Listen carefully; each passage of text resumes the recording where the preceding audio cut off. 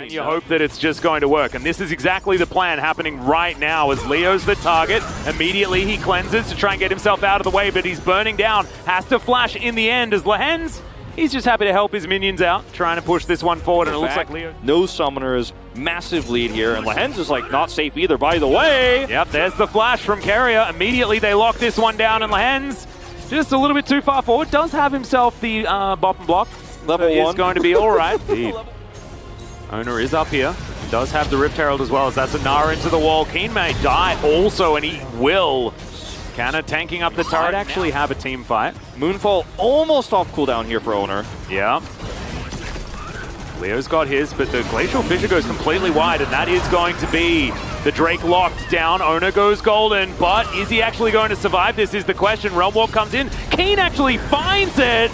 Off towards the backside, no flash, but no worries by the looks of things. Moonfall doesn't do enough damage there, as you can see Lehens getting thrown around. The heal does come out. The Yuumi is dead now, though, as Leo at basically full health. Fly gonna have to try and get out of there as Faker gets into the brush into relative safety as the flash out from Leo, but Gumayushi's trying to catch up to him. In the meantime, Keen's killing everyone else. Killed Leo. T1 misses out on all the gold, but that's fine. He might be in trouble here. Kana is going to be able to get that Nara up. Yeah, how do you navigate this? He's decided to invest his flash. Keen's like, nah, mate, I am not. Not this time. He's looking for Guma. Oh, Guma in trouble towards the backside. He safeguards to get himself out. Just kind of missing out on all their tiny windows of opportunity here, unfortunately. It's just too little too late to decide now is the time to look for a team fight. Dread dies so quickly if he goes in. Yeah, okay, Dread does walk forward, but doesn't take too much damage. Carrier flashing on top of Leo. Misses the ult, though, as there's the Realm Warp into the backline. Great kick out onto Owner, but they still manage to take down the Aphelios, and now there's so much damage missing from this fight. Fly is going to get a decent shockwave, but it's too little, and it is way too late. Faker flashes forward on top of Dread. He's going to go golden, so he can see his death for a moment. He's got a Yuumi, so he might be able to zoom his way out of this one. And we'll be able to do so. From Lance, he's like, I'm helping. Yeah. Oh, this one I think has just it's flown away from Afrika. There's no way back into this game.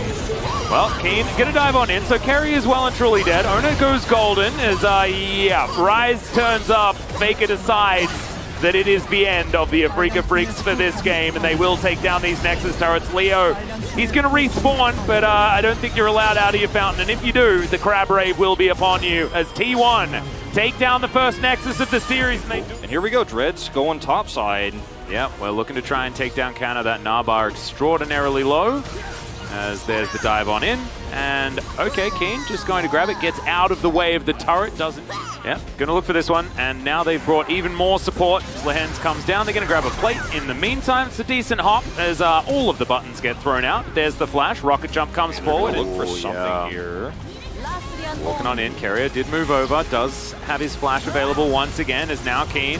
Gonna have to try and... Yeah, gets the buster shot, kicks him away as Carrier. Gonna get flashed on by Dread. Oh no, did he hit the ward that one time? No, it doesn't even matter. It is going to be the kill as Fly flashes forward and picks up the kill on Gumayushi. With a decent Narbar, and then everything's good. Looks like Afrika, they've decided that they want to start fighting this one as Dread. He's going to get snared. Ulti comes through and Owner just flashes on top of him. Hook connects onto the volley there as Dread's going to flash away. The box does come down. Realm Warp going to be aborted here by Faker. They are in a kind of an awkward spot, T1 are, because they can't actually get to the Drake easily now. Or maybe they just don't care about it, as that's a huge Nara into the wall. That is the jungler, and T1, they might just say it's time for Baron. That's a Baron opportunity right there. Hey, you can't get to the Drake, but if Dread's going to stand there and you have vision, that's been the biggest issue for Afrika in this moment, is just no vision. Whoa, that paddle star damage was insane! All right, Fly. He's definitely had his wee picks this morning. As Canna taking a lot of damage here from the Baron, as the rest of T1, they're going to disengage. Without that, so they don't have the Aphelios to try and help, and his weapons aren't exactly the greatest for taking down the Baron, but it's down to 5k anyway, as Faker's going to Realm Warp his way in. That's the hook that's going to connect onto Carrier, who immediately explodes. Keen gets himself his first reset as Gumayushi in a bit of trouble. Keen just gets himself back when things get a little bit too worrying. Buster shot to get rid of the Mega Gnar. Keen honestly just won that by himself, and that was so sick. I mean, Keen is winning this game by himself in every regard. He's 2-0-2, but he's got his 3 items. gets the explosive damage done there to blow up just one single target. Once carry is out, it's a 5v4. All right, and now he's teleport flanking on the Tristana. Here we go. This is kind of cool. They get themselves some vision. Counter taking a bit of damage here as the rocket jump effectively. Offensively, sorry, as Faker's just dead. Leo's going to be able to lock down that kill. Another great hook to come through from Lehens. But he can lock players down, and we have seen that, but it's really just the burst damage that's the biggest problem here. All right, Ona, now's your opportunity. He does have the ult. He can get himself into this pit as Dread's going down very, very low. Canna, decent Naba, but he is able to get that little fadeaway jump shot, like it, with the boomerang. And Afrika deem it too dangerous to go for the Baron, so once again, we have a bit of a stalemate. Yeah, they just need to make sure that they don't let T1 get away with taking this too quickly. They're going to keep some vision over here. Fly's going to stay. T1 are going to try to race this down, but there is vision, so Afrika know about this. But can they get back in time? That's the question. Yeah, they're going to try and burst this one down. We're playing tag with the Baron right here as it's down to 6k. Fly moves on in there. Let's see whether he can actually kill anyone. Looks like the answer is going to be no, as T1 will be able to get the Baron. Now can they escape? And the answer is absolutely yes, they can. As the ult comes out from Ona, he's going to play it safe. Well, Canna does have that hop available. He can get over that wall. They do spot out that Afrika are doing the Baron. As Fly getting himself out of the way. That was a fake flash as the Baron's down extraordinarily low. Ona is inside the pit. He goes into stasis. He can't smite there, but he is able to smite immediately after getting out as Canna gets to Mega Gnar at exactly the right time. The Chakrams were doing so much work. They sacrificed the bear, but T1 gets their second Baron. Highway robbery here for T1, and now they're going to go and rush down this Ocean Drake or Ocean Soul point. That's ridiculous. They were robbing one bank, and they teleported to the next really bank. Unfortunate there, because that's going to be so huge. Like, if Afrika gets Baron, they might be able to get multiple inhibitors here as we watch this happen in real time. Also, back. He's like, I got it. Get out. Back. Get out. Leave. Going for this long wraparound onto Faker. Flies here. Can they grab him? They find a lot of damage there as Keen. He can rocket jump over. He's going to do so, absolutely. And boom goes Faker. Immediately, the rest of T1 are going to back away, and that is so much time and space bought. Okay. Now they need to try and siege in onto this turret. That's where things get a little bit more difficult, right? Keen's level 18, so of course he does a lot of long-range damage. Has Chains of Corruption connecting onto Dread, but he takes a lantern to get himself to safety. A lot of poke damage raining on through here as now Ona's thinking about his opportunity, whether or not he has it. The hook is going to deter him for the moment as the Moonlight Vigil comes down, but doesn't do a whole lot of work. Kana's not going to get anything out of this Gnar. That's really unfortunate. Once again, he's just going to be struggling to have this insane engage tool at the right moment because he's just so stuck under this turret. So defensively. Yeah, he's going to have to keep throwing these boomerangs through as Leo's taking a fair bit of damage there. Has Severum, of course, is okay. The ulti out from Ona is now. Faker's trying to trade it with Keen.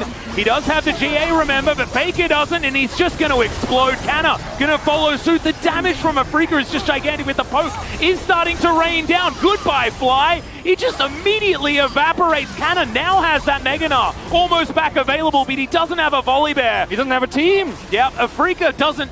They don't need a team. They just need Keen, right? Can they actually get some minions to get underneath this turret, though? Because, the answer is yes.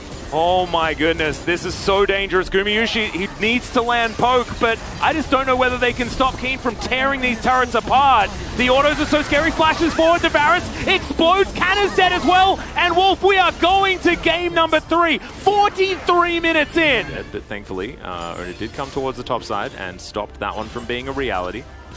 Keen, is he going to try to stop this? No, it will be Dread who does that. He sees it immediately. He's like, oh no. Yeah, we're going to have to use some Mist pretty effectively, but it's not actually going to do anything. That's First Blood so easily. Look pretty crazy. This is really hard for T1 to win if there's a group up, but they catch Fly. That's more than half of his health bar gone here. So maybe this is actually doable now because Owner has done so much damage to the Herald already. Faker going to flash before Dread's able to get that kick through as in goes Fly once more, but now doesn't have the distortion, finds the mimicked version.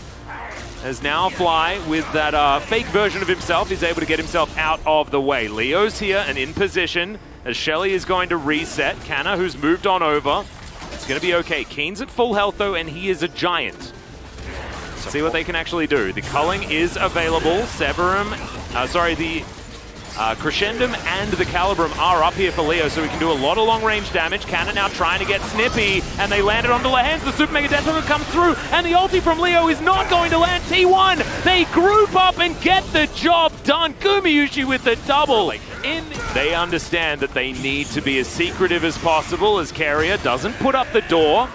And now Dread finds his way in, finds the Q. He wanted the kick. Flashes for it, as you can see, Keen gets exhausted. Dread safeguards to get on top of the Lucian, and now the rest of Afrika, they dive in on top of Ona. They're able to grab that kill. Dread very close to falling down, and they save. This is extremely greedy from Afrika. The unseen Lucian is the deadliest, as Faker's going to rotate up. Dread's going to find him. There's the kick flash. Actually avoids the piercing light damage, so slightly unfortunate there as Carrier gets in there, and they immediately get rid of Dread. Faker's going to be okay for a little while, but the Moonlight Vigil will be able to lock him down. Fights happening. Want to utilize that range advantage as Dread coming on up here. As there's a blast cone, and okay, Keen and Dread are going to be absolutely fine. Relentless Pursuit is going to get Keen to safety, and T1 unable to get on top of them. Yeah, just one ult traded for 2 here for Afrika. Gets himself out of the way. The arc that's set up here for Afrika is really nice because they can not only, you know, threaten to collapse in, but they can also just rotate over to Baron if T1 do commit. And that's exactly where they're headed right now. Look at this one game ward. number 2, Afrika just hate Cloud Drakes. They do not want to take them. They lost the game because of it last time. They're not doing it ever again. That one ward is a unit trying to get over here. The Drake is taken by Faker, but he's got Realm Warp, he's got Teleport, he's got a lot of ways that he can get through. As Kane gonna get snipped, he's stuck inside, but he's still able to click the Lantern. Snips come forward. They do manage to take down the Lucian, and then immediately Canna goes golden. But look at this Aphelios damage. He's doing a lot of work. You saw Ona threw down the Subjugate. That was onto Leo, so that's going to get him some health back. But they do manage to make their way out of there as Afrika fly off to the side. It's going to get slowed down, but will be able to keep himself up for the moment. I mean, just that one kill onto the Lucian gives so much pushing power to T1. They want this inhibitor. They're going to get the turret at least here. They know Fly and Dread are on the flank, but I don't think it's going to be enough to stop them. This should be the inhibitor going down. Yep, Lance has now put the Lantern on cooldown as well. They do manage to get the inhibitor. Fly looking for an opportunity to get in. The mist does go. A lot of things just appear in that pit as Dread is going to get the kickback onto Faker. Now we've got a teleport to come through. Let's see whether they can actually get this. He does have the Zhonya's complete as Fly gets out, but Keen, he's not going to be so lucky. He's stuck in there. Super Mega Death Rocket finishes off the kill as Realm Warp is going to come through as well. That's going to bring Gumayushi over. I was like, some sunk cost fallacy here for Afrika, Atlas, I think. Right. They were like, well, we waited this long, we might as well just all in on Faker, and his Zhonya's just outlast literally everything, allows T1 to punish. Now they have a man advantage for this Baron. Well, Hook is going to connect there onto Carrier, but of course Carrier is okay with being hooked. That's a great Rune Prison onto Fly. He's denied the exit, but it's not going to be enough to get them out of the way. Lee Vision goes down for Carrier's T1. back. He's not. It's no longer a 5v4. He's here. Yep, the box comes in. Okay, so they have Vision. Can they actually get in there, though, is the question. Is that Realm Warp was not exactly where I was expecting it to be, but it might just be the end of Lehens, as it is going to be a trade of supports, but Keen's already dead. Leo has a whole lot of survivability, but just not enough.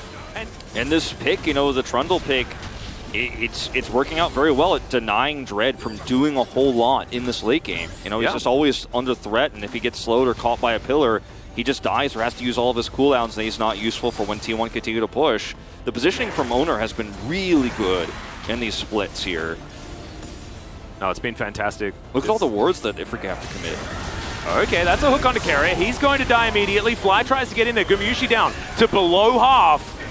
And I can't shake the feeling that maybe there's just going to be that flip as Dread. Okay, he's going to be able to take the Lantern out. Fly gets towards the side, but he has Distortion to get himself out of the way. Fishing now with these pillars as Canna diving forward, looking for a little bit more. You can see Leo getting dove on. Great kickback onto Canna, but look at the damage. Faker finally able to get in there. Immediately pops to Dread. Now trying to get out of the way, and it's Gumayushi's turn to get the hard carry happening. This is going to be the ace, and T1 will just be able to march down the mid lane and finish off this game. Oh, what a great end to this game for T1. Soars a little wide, but Fly. The Super Mega Almost Rocket. Press the attacks on him. Is he going to get out of here? Yeah. Looks like the answer is yes. He actually can go back too if he wants to, but the Nexus is going to go down. Yep. T1. Some say that